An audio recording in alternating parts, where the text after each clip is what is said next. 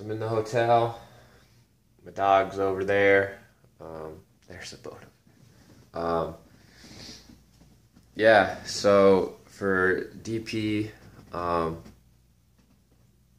come to realize that my family is a pretty heavy source of dysfunction and trauma. And it's just like an ongoing cycle. And no one wants to talk about anything that's serious or real. And I don't want to talk about that stuff all the time, but I just feel like there's like an energy that the emotions have inside of you that need to be released.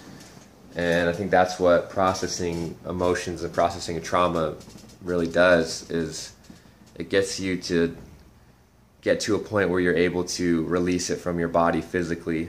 And I've just realized where the big source of pain and source of just confusion and dysfunction is. And once you're aware, you can start changing, and you can start being aware, and you can start just observing what's going on and not allowing yourself to go into the same patterns. So yeah, something I've learned.